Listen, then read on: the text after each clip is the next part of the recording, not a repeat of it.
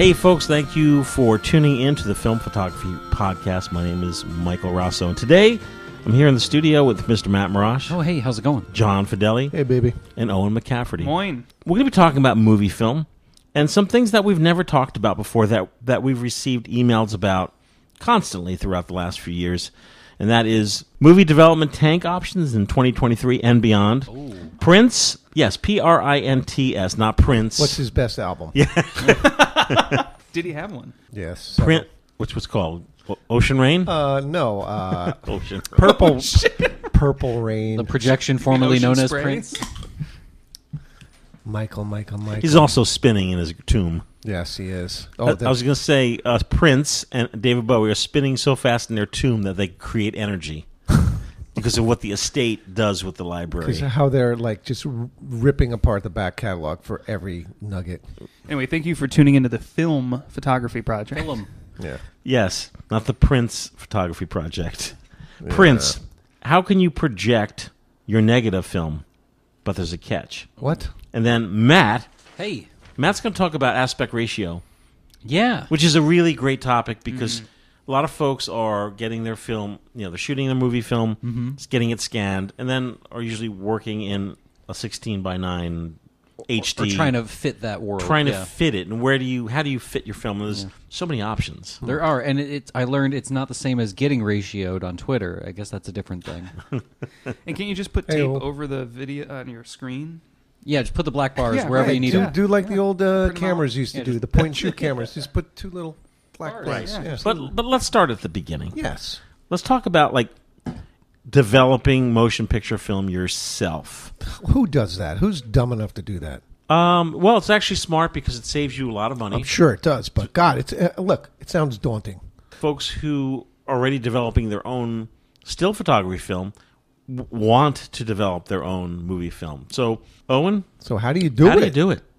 And what are the options? You go in your bathroom, turn off all the lights, and soup it in the tub. There you go. Honestly, that's a lot of people that's do where that. it starts. The bucket. All right, because I'm imagining it's going to take a big thing to put all this film in. Yeah, the processing movie film is no different, in theory, than processing still film. You just have more film, and you need a bigger tank to do the film in. Because that motion picture is just basically still photography. Absolutely. At 24 frames a second. I mean, or we could or say 16. most still photography is just pulled from motion. Yeah, Yes. absolutely. So, I mean, like Mike said, processing your own movie film is a great option. I don't do it because I necessarily love doing it. I do it because I'm cheap and, I don't want to pay Mike to process my movie film, so I just do it myself. Yeah. And the good news is there's chemistry available for anybody who wants to process their movie film. For any movie film you shoot, there is with the exception of Kodachrome and expired formats or emulsions, there's all the chemistry is available.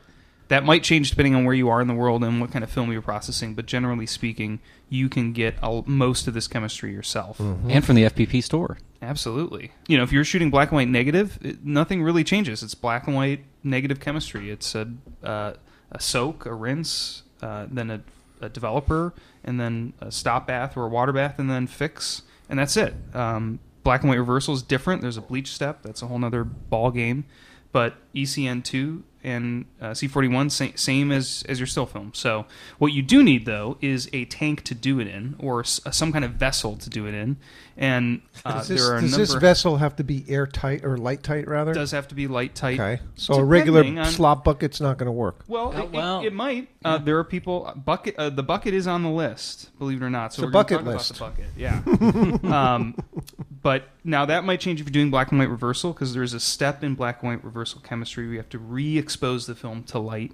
Really? So technically, it should be light tight for certain processes, it. but may need light. So a for bucket other with a piece of processes. wood on top. Sure, yeah, or in a black room, you could do that too. Oh, okay. But we'll talk about why the bucket is crazy.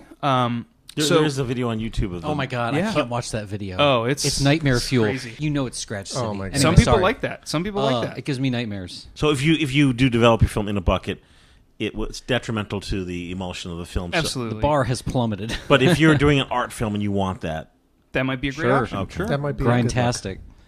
So one of the most popular that a lot of people who have done research on processing their own movie film is Lomo tanks. Mm-hmm. Lomo is a Russian company. It was founded in 1914. It stands for the Leningrad Optical Mechanical Association. Very Soviet sounding name. Never knew that. And Lomo actually, most people do know Lomo because the LCA, which was a 35 millimeter Lomo camera, is what I'm told inspired the whole lomography movement. This idea of like really cheap Soviet toy cameras.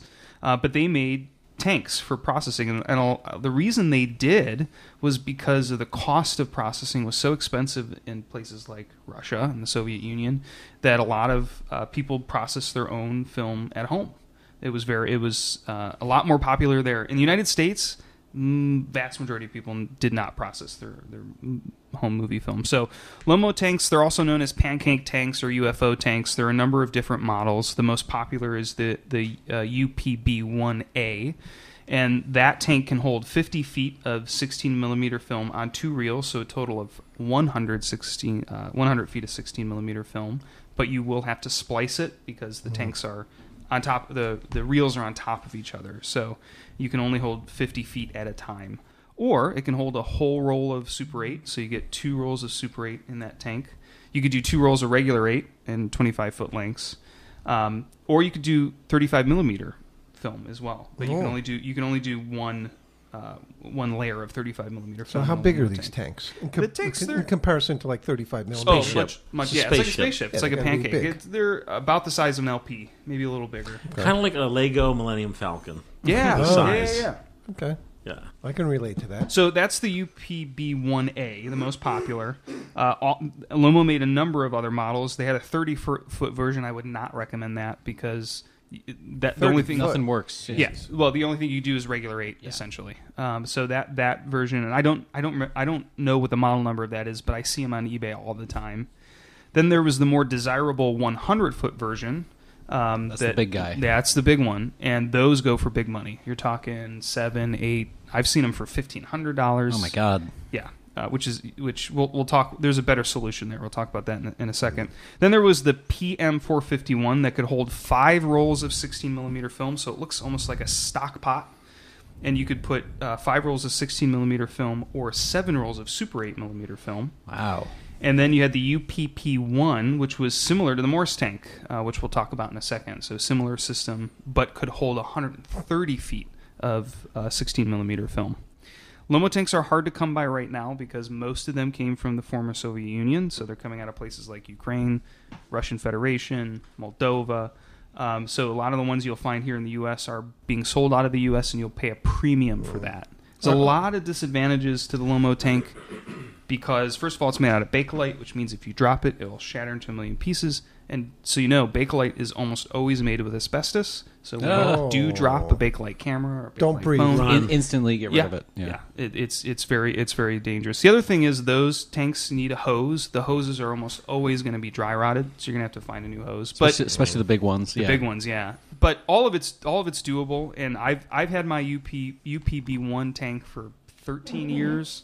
Never had a problem with it. Wow. But my biggest fear has always been that I'm going to drop it or it's going to break and then what? Well, recently there was a company coming out of Germany called Filmomat, and some people may know Filmomat because they made a big splash with their automated processor. Yeah, which is pretty amazing for what it did. Yeah, and it's about U.S. The Filmomat system was first invented for still film, I believe. Yeah, right? 35 and 120. Yeah, and similar almost to a Jobo in the idea of it's like an automated system that processes your film. It was like a sleeker. Well, it was a more inclusive Jobo ATL, but the problem is it was very limited in the amount that it could do, and the ask price was $4,000 US right now. A pretty tough pill to swallow, and it's a piece that like. It looks like it should be in a high-end coffee shop, not in a film lab. It's got like clear acrylic, and it's very sexy. Yeah. Mm-hmm. But the problem is, $4,000. Like I'll take the least sexy version for $2,000 for sure. Yeah. So the good news is, Filmomat created first a new pancake type tank, like a Lomo tank. It seems a lot thinner than the Lomo tank. It definitely is. But it was first designed to be used with the Filmomat system. Then they realized, well, crap, because the biggest problem with the Lomo tanks is that if the reels inside where you load the film up, if that cracks or breaks, there was no other alternative. People tried to 3D print them. It's going to say, why can't you just really- 3D print it? I can answer Yeah, that one, but please. well, let's keep Well, I was just gonna say it's just you have to. It's very exact. I mean, and thin to fit the film onto the reel. I have a buddy that he's really big into 3D printing. He helped me 3D print some niche solutions for like large format photography, and he's really great about that. He's 3D prints solutions to stuff that doesn't even have a problem, you know. But I sent him. We went back and forth with 4 different STL files, like 4 different makes and designs of these 3D prints, and one was based off of the Lomo that took 4 reels, which it was really amazingly small. Oh yeah, that's the what was it? The PM451. Yeah, it was based off of that one. Yeah. But it was really compact, and you could do a 100 foot of 16 in with like really low chemistry, and the tank itself was so tight and beautifully designed. Yeah. But then every single one of the 3D printed ones that we did, it all came down to the reel, and the reel could never there would be tension problems, or there would be problems right after it catches the, like, as soon as your loop is kind of like locked onto the reel, that's when it's like make or break, because film just has that little bit of snap and that tension, and like it just didn't want to go. So every one of those prints, it sucked because it was like weeks of back and forth, and it just never went. So are the reels as hard to find as the tanks? So you they usually 3D come print a tank and together. then use It's those hard to reels? find one a reel on its own. Yeah, so that's the problem. It's Okay. like there's less reels because that's like the first thing to break. So no one's willing to give up just the reel, and probably the best made reel is the one that Owen's going to talk about. So Filmomat then decided, okay, there's a bunch of people who really want this tank, but they don't want the system, which is going to cost them $4,000. So they made a version of the same tank that can be used without the Filmomat system. You can use it just like a Lomo tank. The other big problem that I know a lot of folks who try to 3D print different solutions is, especially folks doing black and white reversal film, they're using a very evasive bleach process, like dichromate bleach that has acid in it, and that would start to break away at some of the plastics they were using. Most 3D printed materials and people printing their own aren't going to have the right filament nor the right printer that can give something that's resistant to these. So if the first time you do reversal might be the last time you use that tank. Yeah, it melts right in your hand. Exactly. So they created one that stands on its own, the Filmomat. It retails for €1,449, or about $1,600. I know that sounds expensive. It's a tall order. So I think the more important thing, I agree it's expensive. It's just amazing that there's something, because if once those Lomo tanks were gone, if somebody else didn't have a new version, that's it. And those Lomo tanks would then be easily getting at or above that Filmomat price. Yeah, because, and remember, we're talking about, it can do 100 feet. The most popular Lomo tank out there, the UPB-1A, it can do 100 feet, but on 2 50-foot reels. So you have to take your 100 feet of 16. Oh, that sucks. Just cut it in half. Now, I don't mind doing that. You do that in the bag or in the door? You do it in the dark. Yeah. And then load it onto the tank. So this allows you to do 100 feet. The 100 feet Lomo tanks are going for around that price anyway, about Why am I so 900 lazy? That just sounds like such a task. I mean, listen, if you love the format and you love shooting it, you should love doing that. And, I mean, I'm sure you get some pleasure from doing it, right? I get pleasure from the money that I save. I think what I get pleasure I think from. the other audience for this, though, there are still a lot of regional schools that will have access to this, and they're running on 20, 30-year-old BTS, student equipment, and a Filmomat is also made to a higher degree than anything you can get 3D printed. It won't fall apart instantly like an old Lomo that's been shipped from who knows where. Yeah. Or give you asbestos when it breaks. Yeah, when it breaks. Yeah. So they are definitely aiming towards the higher end, but the build quality is amazing. The best example I've seen kind of talking about the whole system and talking about the cost breakdown. Canadian friend. Yes, Noah over at Analog Resurgence had a really great video reviewing the Filmomat. What I love about the Filmomat is the top part that keeps the film secure onto the reel is made out of aluminum. Mm-hmm. So I mean, it's really high. It's high quality. I would argue way higher quality than the Soviet tank. That's a Lomo tank. Then we talked about Filmomat. There's a couple other. There's the Morse tank. Hey. Morse, which by the way, made right here in Ohio, in Hudson, Ohio. Yep. Still. No. Oh, okay. But they made film they made equipment, tanks, yeah, photography equipment for the U.S. Air Force. That was how they kind of got their company started. That tank is much different than the Lomo tank, although Lomo made a version of it. And it has 2 reels inside that are adjustable, and they're metal. It's like they're metal. It's a very different way of. Sorry to hijack. No, go ahead. It's a very different way. So all the reels that Owen's been talking about so far, they're very much like daylight reels, but these ones don't go from the outside in. Those ones all load from the inside, right. The inside out, and you're spiraling it along. The Morse tank is very kind of like down and dirty. You clutch it into this like metal thing that feels like it's going to cut you. Like a core. Yeah, like a core, but then you add it to the other core, and then all you're doing is just zipping it back and forth the whole time. So an agitation cycle, it's a little bit more hands-on, but the Morse tanks themselves are the size of like a countertop crock pot. They're a little bit smaller, maybe about half that size.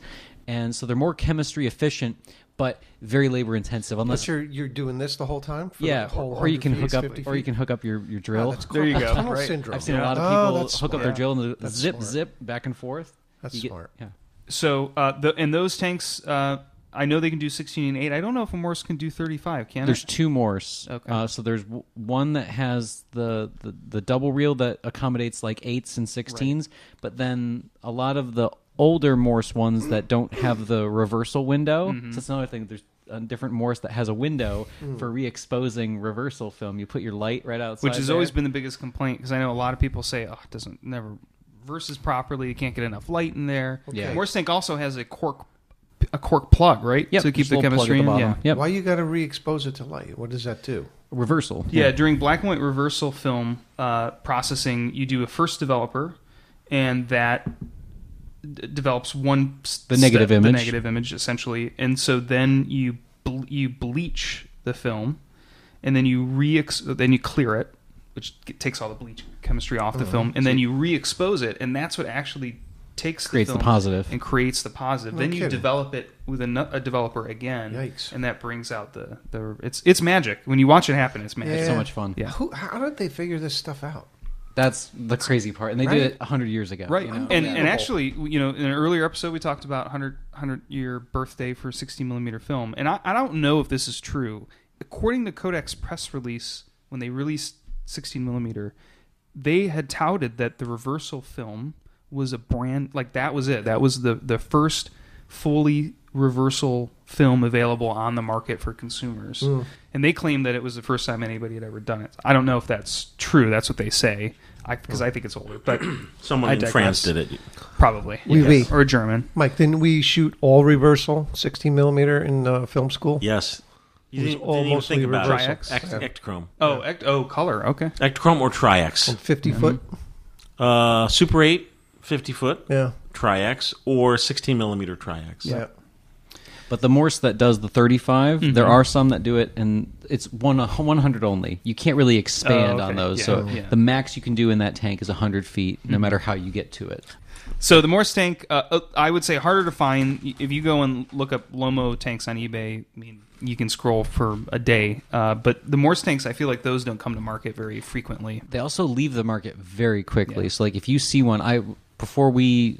a few episodes ago, but when we came out to podcast, I saw one hit the list, and by the time I was in Cleveland, so less than 2 hours, it was gone. And I would imagine the reason for that is because the Lomo tanks are hard to find domestically. Everybody wants stuff now, right? And if you can buy it now and it's in the U.S., like you're going to have it in a few days. Yeah. The Lomos, you're kind of tossing your money to the aether and hoping for the best.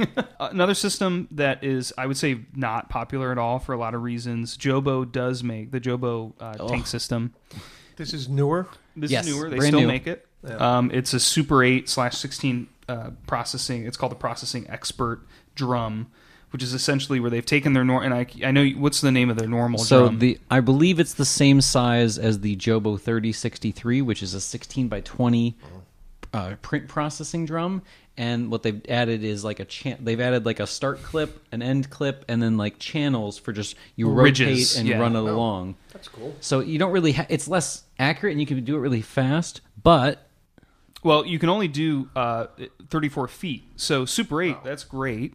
But everything else, or no, actually not even. No, regular 8. That's it, because that's regular 8 is normally 25 feet. Super 8's 50. Yeah, 16 would be a real bear in that. So the advantage is you can throw it in a Jobo, but you're still you're nursing the Jobo through the process. And if you want it to do auto, you have to have a Jobo ATL3, which is like big money. That's a big lab. We're talking way more than Filmomat money. So it's very niche, and due to recent price increases, that's like $1,100 now. Yeah, something like that. So the Filmomat, we started with expensive, but now we're talking about how awful some of these other options. I won't say they're awful, just as expensive. Yeah, they end up being as expensive or way more effort. Well, so, what about innovation? Like, how about some kind of wacky reel that emulates 35 millimeter? You know, the plastic reels that is bigger, that just goes. Well, I mean, that's essentially. I mean, the Lomo tank is. And then go into a standard 5 or 3 reel tank. Oh, I see what you're saying. Oh, hijacking that system. Yeah, that would probably be. Well, I mean, let's say for 16. Let's be simple. It's not dissimilar from the 3D printed ones I've seen, but the problem is it all comes down to the reel. And the reason Filmomat's reel is so expensive is because it's injection molded. It's like a very heavy duty, and just like we dealt with at FPP with the 620 spools, you lose a lot by going to even the best quality 3D print is not going to be close to a mid-tier mold, and molding has tooling. Yep. So the cost always ends up, pretty wacky. Let's talk about usage. Is there enough customers to warrant someone inventing? That's the thing. Like, use it to that degree, though? That's the question. I mean, I think obviously Filmomat saw a need to make it because they could have just continued making the system that they have for still photography, but there was a gap in the market, and the reality is these Lomo tanks are going to go away at some point. They're just going to fall apart, and there was no other option. So I'm glad. I tell you what, as soon as my Lomo tank takes a crap, that's when I'm going to buy the Filmomat because I need something, and that's it. Those are, as far as I know. I don't know if there's any other options out there that you know. This wasn't on the topic, Mike, but can we talk drying? Because that's the thing that scares me the most about this. Where's it going to go? Yeah. Let's say you have one of the reels you recommended. Let's say someone has it, they're happy with it, they're developing their own film. Yep. Next step, drying. Well, you can leave them on the reels. Oh, okay. It's first of all, it's a pain once they're dry because you got to get them off the reel. Mm-hmm. The other problem that you risk when they're on the reel, especially with the Lomo, is that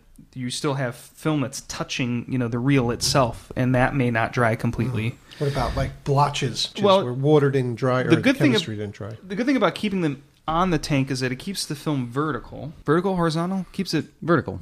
Yeah, keeps it vertical, which helps the chemistry run off of the film. Okay. There were movie film drying racks. They kind of look like big cylinders made out of with like wire. They look like the bingo wheels, but exactly. You kind of like spin it around, but they have like more like wires running horizontally, and you just kind of like wheel it around. Yeah. And you can actually take the Lomo tank with the reel out of the tank, attach the film to that. Just start turning it, and you just start turning it. And unravel. Those are hard to come by. There are people that are selling those direct from like Russia and Ukraine. Yes, but those are even worse because it's like a more awkward thing to ship, and if they have to take it apart, like you don't know if you're going to get it back together. What about the wash? Putting together like washing line, like stuff you'd hang your wash on. So a lot of people take they take line in their basement, like a string. And they take paper clips. Loops. They take a paper clip and they put the film through the paper clip and hang it. That's an option. The option that I use and have used forever is I have a clothes horse.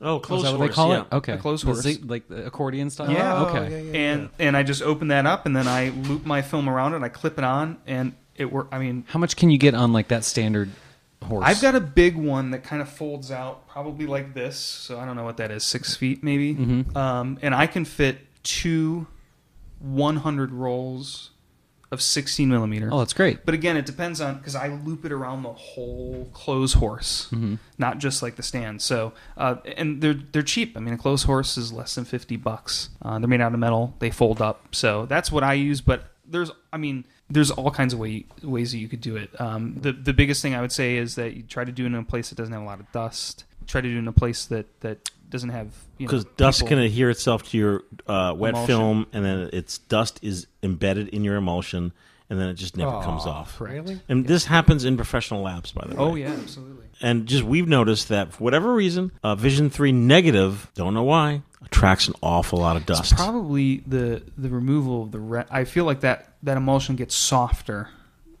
than a lot of other emulsions when it's processing, and the softer it is. I mean, sometimes it's baked in, sometimes it's not. It's to the point where when we're scanning Vision 3 negative film, Dave is standing there with a cloth. Yeah. So it's running through his fingers through the scanner, and it takes off an amazing amount of dirt. I believe it. Yeah, I mean there's enough dirt for him to do that. When we come back, we'll be talking about making prints, because if you're in Brooklyn, you know what I'm talking about, because you're going on the roof, and if you're not shooting it, you're going to a party where someone's projecting a film through a projector. Brooklyn. As Joe Sono used to say, Brooklyn. Earlier in the show, we mentioned price reductions on Brownie movie cameras. That covers the Brownie turret cameras, too. And now here's Ozzy to show you how they work. Well, here's the Brownie turret I use, and I can get 3 different kinds of movie shots with it. One lens gives you big telephoto close-ups. This is for your medium shots. And when you want a beautiful wide-angle shot, you use this lens. Now watch. This is my wide-angle shot. Kids are pretty good, aren't they? Now I turn the turret, and here's my medium shot. Another turn, and here's my close-up. And I didn't have to move a step. See, what could be easier? Thank you, Ozzy. Now, about those prices. Now you can get a brand new Brownie turret movie camera for just $59.50 or as little as $6 down. That's right, for just $6 down, you can make home movies with a real professional touch. So, see your Kodak dealer this week. Hey, we're back. Folks may know, may not know. Maybe you do, maybe you don't. But if you shoot Ektachrome film or if you shoot Kodak Tri-X film, I mean, there are others, but just using those two because of the most notable names, you're shooting a positive film, which means when you get your film back and your scans back, you have a film that you could buy a vintage projector. You got a movie. Yeah, have a movie that you could show through a vintage projector onto a screen or a bedcloth.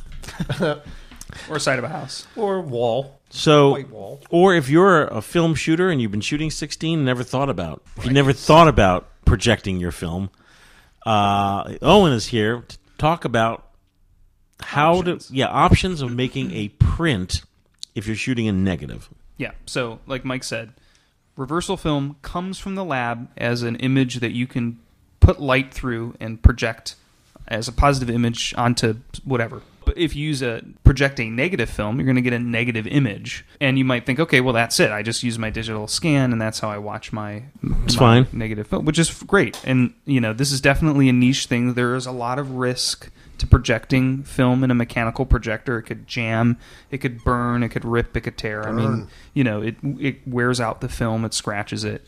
But there is a way for you to shoot negative film, movie film, and get a positive version that you can run through a projector, and that's called a print. And in the movie business, I mean, that's how the workflow has worked for years. Most big budget movies were shot on negative film, and then it was printed as a work print, and then it got synced with sound, and then printed with sound, and then there'd be an answer print, and then finally that print is what goes to the movie theater, and you would see it in the movie theater. And you can, just like those professional, just like Martin Scorsese, you can get your 16 millimeter negative, Vision 3 films.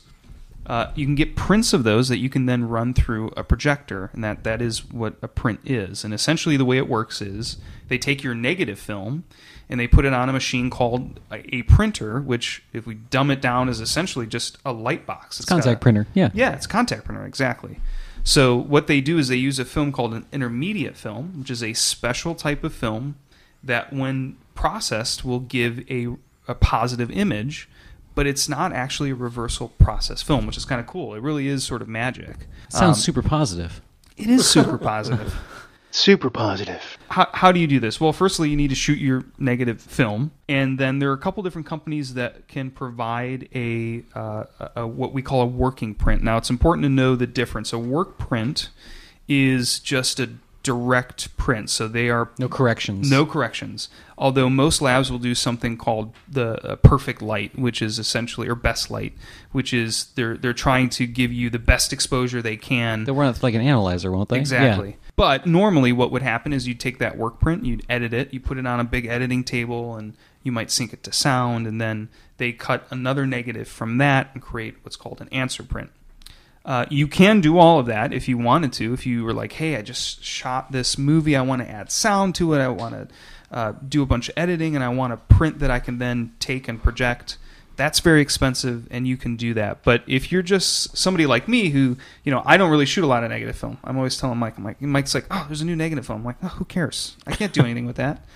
But if I wanted to shoot a negative film and I wanted to still project it, or maybe I have a positive film that I'm like, this is too precious for me to project. I want a copy of that I'll project. One copy stays in an archive, the other one gets projected. They can do that too. They can make a copy of a reversal film as well. It's a separate process, but these companies do it. So the big one here in the United States that does printing for a work print is Color Lab, which a lot of FP peers might know, or those who shoot movie film would know. And Color Lab does it it's a minimum of 200 feet, 16 millimeter at 45 cents a foot. So minimum, you're looking at $90 if you're doing 200 feet. I was going to do the math, but you got it. Yeah. And then I think there is a very small fee if it's already processed.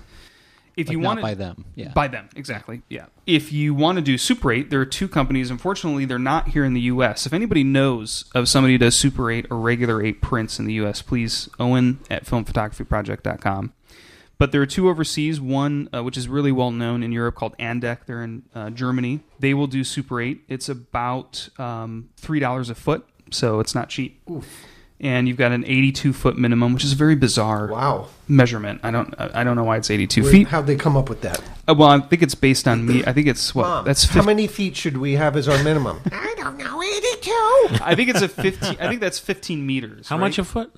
It is $3 a foot. Okay. For 82 feet? For 82 feet. So you're looking at $260. Shit. Yeah. Well, wait a minute. That's ridiculous. No Super 8 film is 80 feet. Exactly.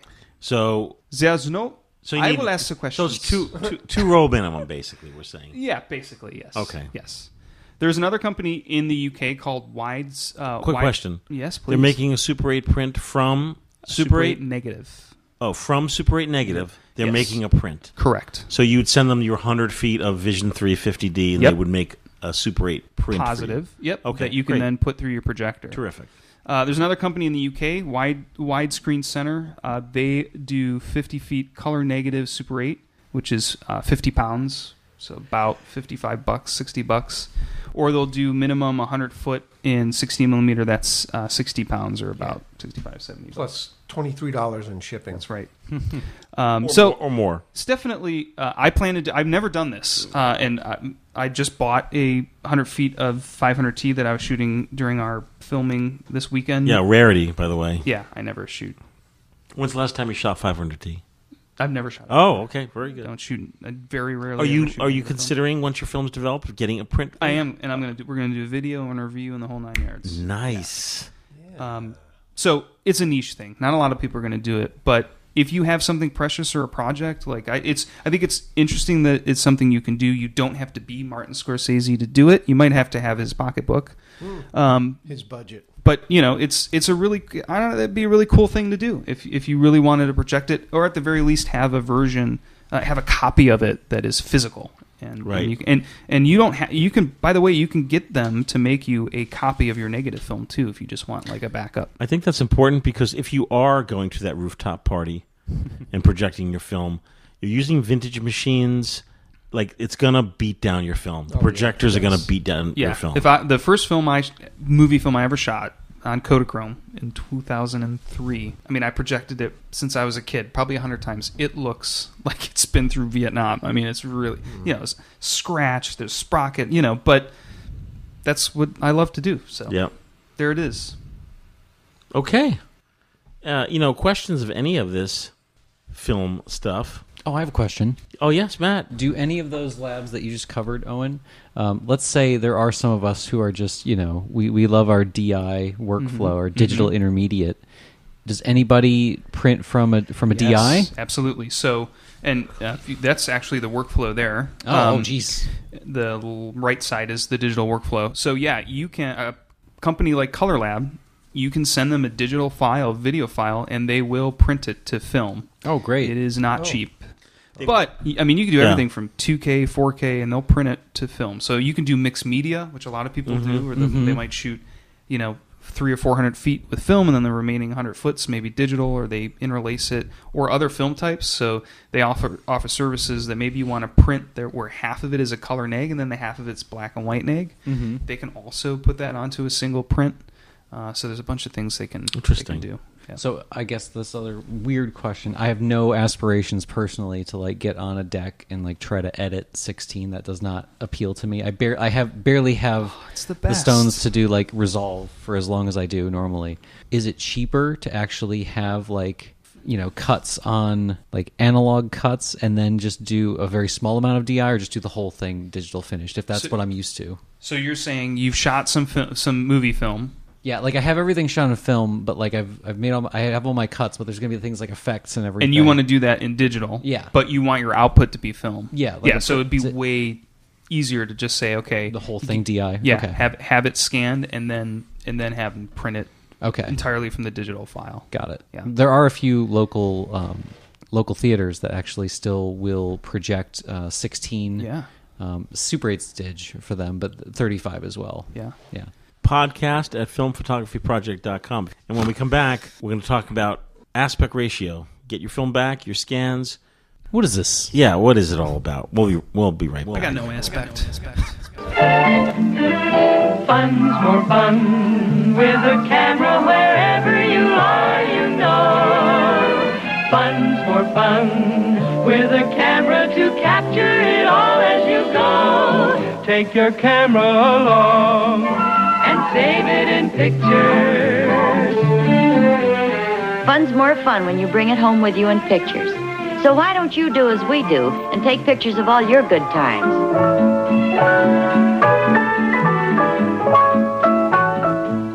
At home or away, whether you take snapshots in black and white or color slides, or your own personal movies, this very weekend will be a wonderful time to take pictures you'll always treasure.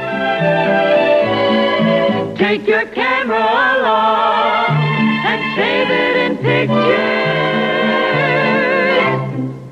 Why not get an extra roll of Kodak film tomorrow? Hey, we're back. Aspect ratio. So, Matt. Yeah. So you get your... I'm looking at my DPX right now. What is this? Yeah, you get your scan back. You shot it in your Arriflex camera, but the native aspect is what, 1:3:1? Yeah, this is different. It's a little more square than all the other videos I'm seeing. So, your different films are going to have a different aspect ratio, and that's just based on usually when it was made, what was popular, what was considered standard at the time. And for the longest time, pretty much until the late 1950s, early 1960s, in 16 mil. And a lot of formats, 4:3 was king. Like that was it. And professionally on TV for the TV, yeah. Through the year 2000. Yeah, as far as like standard TV, yeah. That changeover, you can even see that in a lot of popular shows that hit streaming.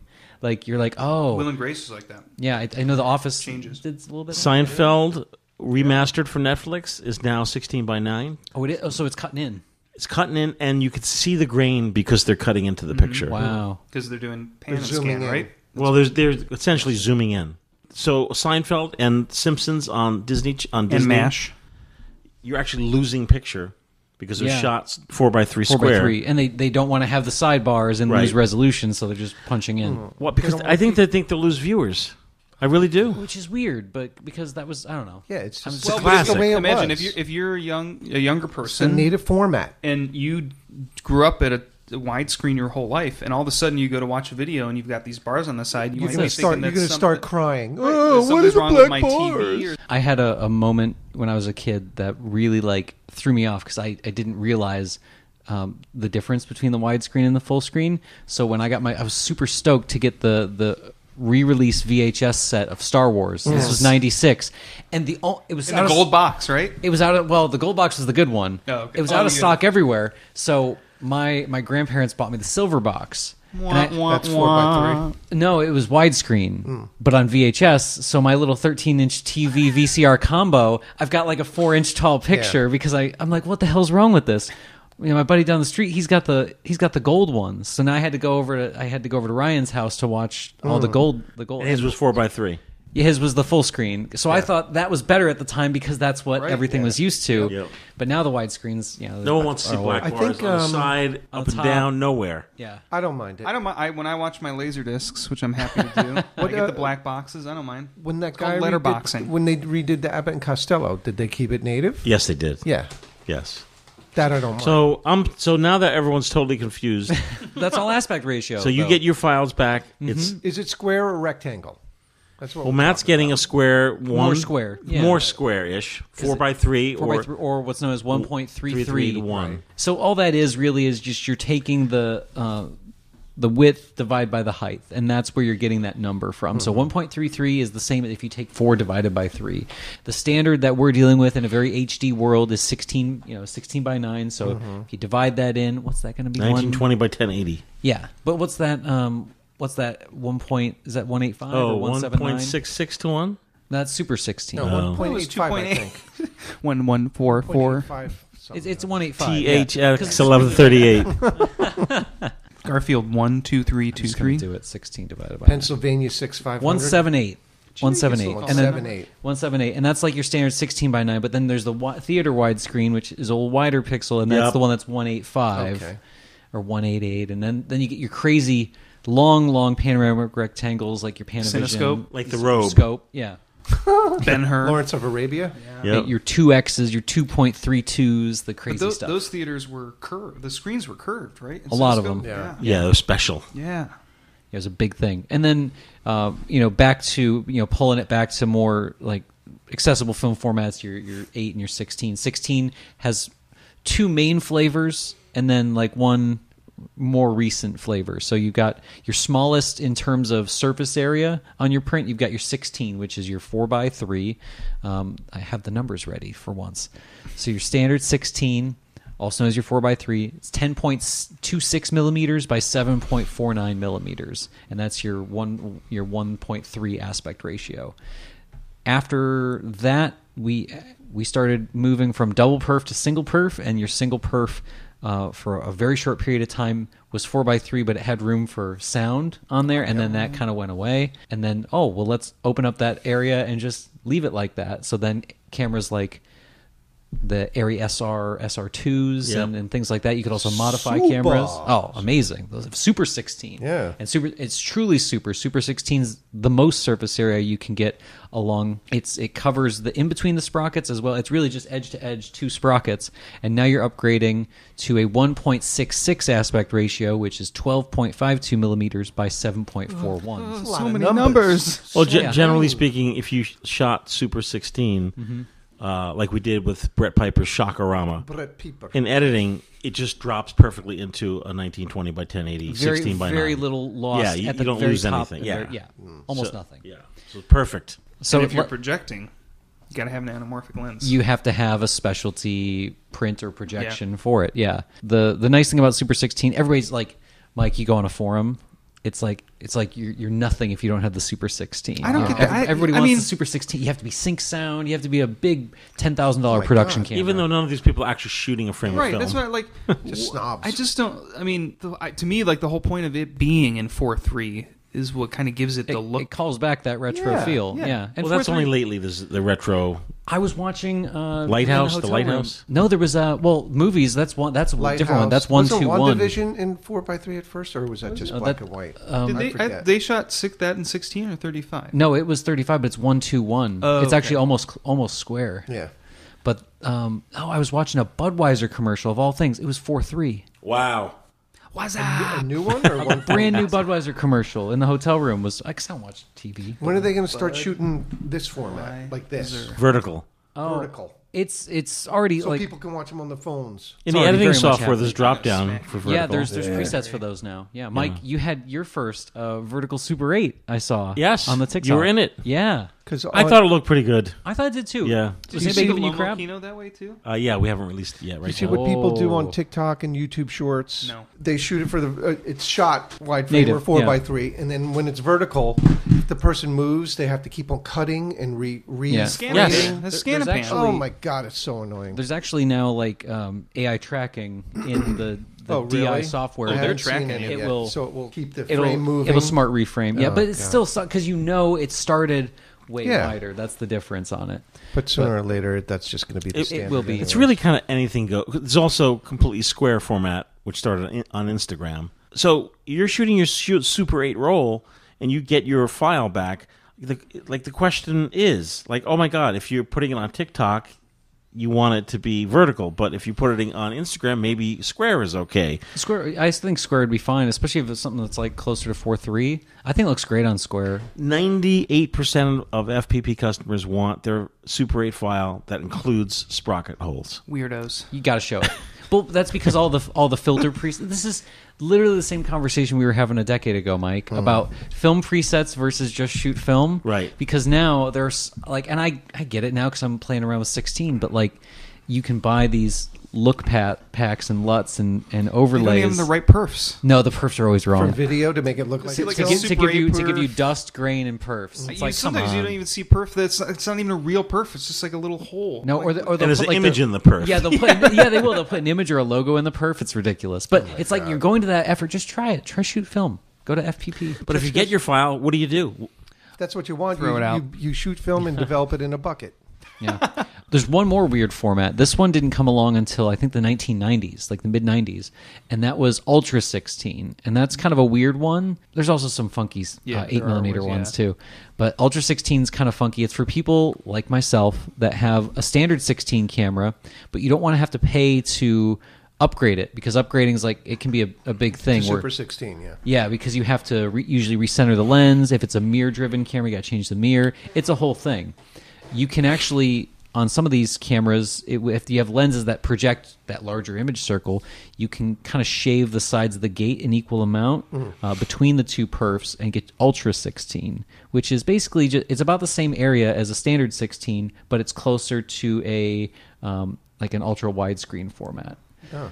And it's kind of neat. There's a few movies in the 90s that were shot like that, and a few in the early 2000s. This is Doubtfire, I think, right? This is Doubtfire. No, Mrs. Doubtfire was not shot on Super 16 or Ultra 16. The big one was Darren Aronofsky's Pi. Ultra 16. Ultra 16. And when he formatted it, did he put it in a 16:9 frame? Yeah, I think it was kept even wider than the 16:9. Okay. For that, to keep that panoramic look. But it's an interesting one, and we could really go down the rabbit hole. There's people that are doing these weird versions of 8, which look like you can put anamorphic onto the 4x3 to get an anamorphic 8, and there's also these weird 8s that you can run through 16 cameras to make it look like super long strip. Yeah, there's all sorts of wild stuff that's out there to make it look like two perf 35, where it's like the ultra wide. That's what happens in a pandemic. You lock somebody up with some tools in their Go shed. nutty. They're like, let's see what I can do. So you have any recommendation, or everyone wants you to do what makes them happy? I think. Well, no. There's a right and a wrong way. I really like your recommendation of like don't crap on the standard 16s, because like, let's be realistic. None of the 16 stuff is gonna really go beyond 1440p or like 4K. It's not really happening. You're just getting bigger grains, but not much detail. You're getting a huge file that is unmanageable. Yes. Unless, of course, you're working in a multi-format production that is being done in 4K. They've already got the stuff for it, though, right? That's not even discussion. But like, if you're a hobbyist and you're on forums, you're seeing people like screaming at you to spend money you don't have on it. Don't worry about it. Just try a 4.3. The 2K is it's a sweet spot. It's a sweet spot in the middle. It gives you a nice archival. Now, what about 8K? I want all the Ks. Once again, if you're working on a multimedia production, projecting on the side of a building, so look at Moon Age Daydream, the Bowie movie. Yes, that was all 4K footage, but that was what's the VHS? super wide? What's that special? Cinescope? Widescreen? No. When you go IMAX. That was an IMAX movie. Really? So it's perfectly fine. 4K, really? Yes. IMAX. Wow. Well, I guess that makes sense because they've had IMAX they had IMAX 70mm, right? Yeah. Folks who stress that's what's next for you, right? 70mm. You know it now. You shouldn't stress the tech. I mean, get the basics. Know what you're doing. If you don't know what you're doing, ask questions. I see so many people. I consider the crazy that it takes to shoot any of this motion stuff exactly the same amount of crazy that it takes to shoot large format. And people will do the exact same thing, where they will buy obscene amounts of stuff and like haven't shot a frame yet, or haven't shot that first 100 foot or 50 foot. If you've never shot any movie film and you're like, I'm going to go with the Bolex. What? I mean, unless somebody's giving it to you, Yeah. or you're getting a crazy stupid deal. I mean, why not try a magazine camera or Keystone. Yeah, get something because easy. In trying a Keystone, also, it's like you try it, you like it, then you move up, It can and then sit on the shelf. sit on your shelf or sell it. You will not lose. You're not going to feel bad. Not going to lose its value either. And also, a lot of folks who get into movie film like it for that look and that feel. And then what they do is they buy a cheap, maybe they're like, okay, one day I'm going to get a Bolex, or one day I'm going to get an RE. And then they try a cheap, Bell & Howell 16mm movie camera, and they get the same result that they wanted, and they're happy with, and then they realize, I don't need to buy a $3,000 camera. I think another thing people forget is that, like, this isn't a discussion amongst productions, because productions don't buy stuff. No, they rent everything. Yeah. They're smart. Didn't you see The Room? The director, when he rented? Hey, Mark. But yeah, they rent out whatever gear they need for a set amount of time, and then it's somebody else's problem to CLA it and like get the good updated. lenses. Yeah. Because when you own a nice camera, you got to upkeep it. It's not just going to work. Yeah. A lot of the motion needs. Unless it's German, it'll always work. So do we know squeak? Do we know everything we need to know about aspect ratio? Hell no. Oh yeah. But at least we have a good start. But if you go to the Google. Tons of stuff. There's tons of stuff, and you actually get drawings of all the aspect ratios. Yeah, and there'll often be like little overlays and stuff. But I guess one other thing is if you're sweating it really bad and you're like, oh, I need this format, and your camera does another one, other things come into play. Like if you have if you have something that's reflex, okay, now you need the viewfinder to change. So like things get expensive really quickly. Try the cheap stuff first. That Keystone, I feel like we're shilling Keystone all the time, but those little Keystone Criterions, the A12s, I think some A9s do it. A9, yep. And then there's, did you see the deluxe one, the A15? That comes in like the felt case and it's got that teal faux leather on it. Yeah. I'm looking up to get one now. It's gone. Don't look up. A15, Mike has bought I think them it's called all. hold on, it's got a weird name. Keystone A15. Please hold my The Newport eBay. Deluxe. Oh, Newport Deluxe. Newport? The Newport Deluxe, yeah. The menthol cool stylings of the Newport new in Deluxe. box, $259, $199, $75 for untested.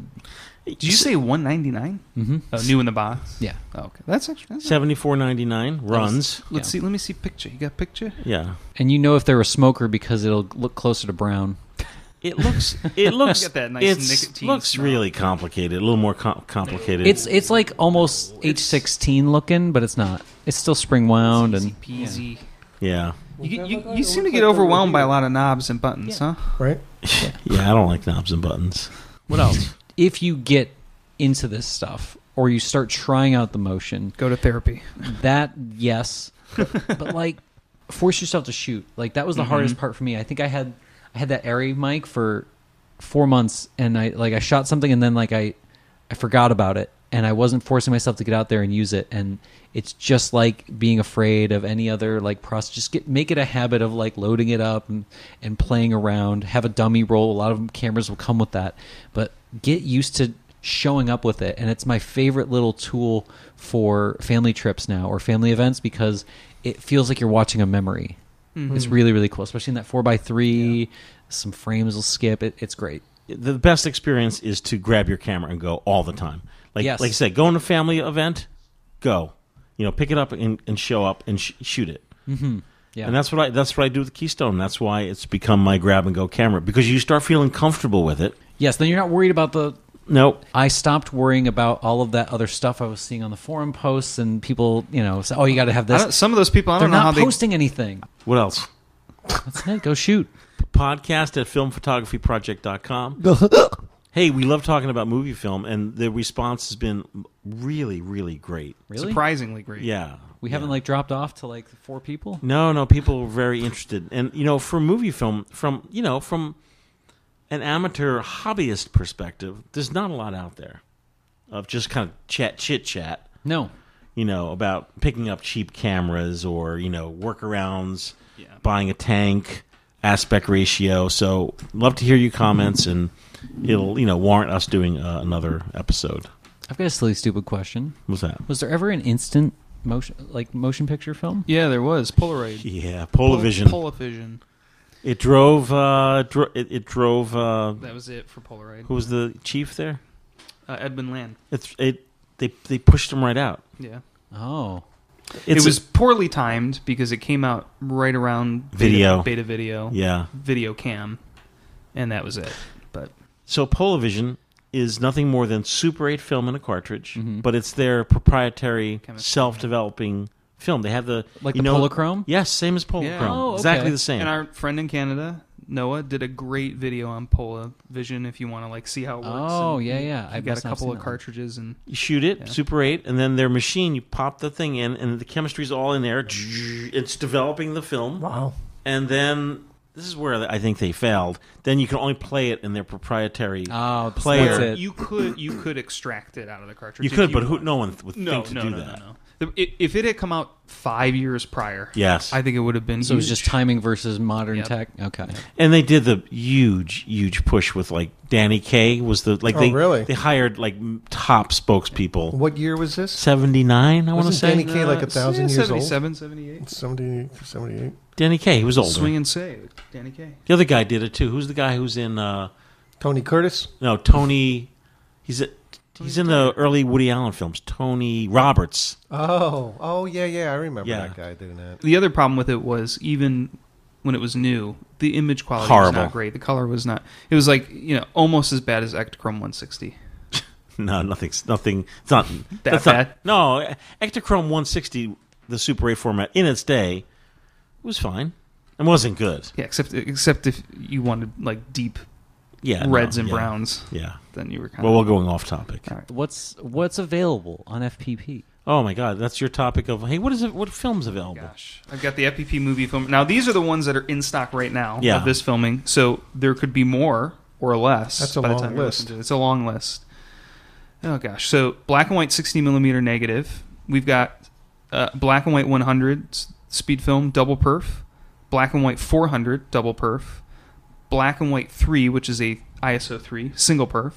Sonic 25, which is an orthochromatic 25 speed film, that's single perf. Yeti 10 ASA film, single perf. Kodak Double X, which is a black and white negative, single perf. Then we have black and white reversal 16, black and white 100 in double perf, black and white 40 in double perf, Sonic 12 in single perf, Yeti 1 in single perf, and Tri-X in single perf. Color reversal 16, we've got Ektachrome single and double perf. Color negative, we've got 500T double and single perf, 50D double and single perf, 200T in single, 250D in single, and then FPP's Ultra Blue, which is a 3 ISO film, that's in single perf. Okay, halfway through. Then we have double 8 in 100 feet for you Bolex users. Black and white 100 negative, black and white 400 negative, black and white 100 reversal, black and white 400 reversal. Double 8 in 25 foot negative. We've got Cine black and white 100, Cine 400, Eastman double X and a 200 ISO. Double 8 reversal, we've got black and white 100 and 400, and then Super 8, which most people will know, 200T, 500T, 50D, Ektachrome, and Tri-X. Right. Can you cross 500T off that list? So we have a couple. Why? Just because you don't like it, or? Personally, I love it if shot in a proper setting. Indoors.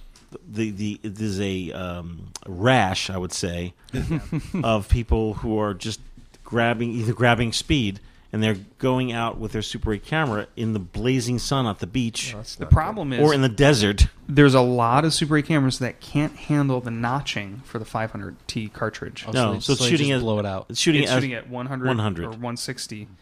There's actually a lot of Super 8 cameras that can handle it. There's a number of, but it's still way too bright in the desert to be shooting. Oh God, yeah, no. So what are you doing shooting 500? Need the 40. Yeah, absolutely. So people's home movies, in my opinion, are ruined. Now we get an image out of it, but we have to drag an image out of it. Dave showed me one that was coming through, and it was a 500 that was no filter, just daylight, and it was no cap. It was taking everything in that machine to get like a balanced, readable image out of it. You can come by any day and see that. But he's got like he's like, oh, it's no problem. And he clicks the preset, and I look at the waveform, the RGB histogram, and it's just like, whoomp, like it just smacks it in the face. That would have been gorgeous film if shot in 50D. Yeah, even 200T. That's why I don't really think, unless you're an experienced shooter, anyone needs 500T. Yet that is the top film people grab. I'm really glad I talked to you before I started going down the rabbit hole, because you're like, Matt, just shoot 50D, and I was like, oh, that's really slow. Yeah. But like, I got it back, and it's amazing. And when you're shooting at 130, it's not that slow. I shot 50D indoors at my parents' house with just a little handheld. What do you call it? Light panel. Light panel. Great. Yeah. So much light. 50D. At night or day? My parents' house, day. So it's light you coming. had sunlight coming in. Yeah, and then the light. Little fill. Like here, they have the. Did you turn every light on in the house? I certainly did. Okay. That's also the tip of the day. You're going to shoot indoors, but turn on the environment. Turn on all your lights, and don't be afraid to position your people. Yeah. When you're paying $40, $50, $60 a roll. Yeah. Don't be stupid. Yeah, like get the best out of it. Yeah. Those kids are there. They're supposed to listen to you. So tell them to do what you want. Is a big word there. Well, if you're where your children are going to like open up Christmas presents or whatever, just prepare for it. Move the lamp or set up a light on a tripod or something. Yeah, or take that little reading lamp, just kind of move it over. Yeah, it's very simple to do. It's just giving it some thought. That's all we have. Podcast at filmphotographyproject.com. Hamana.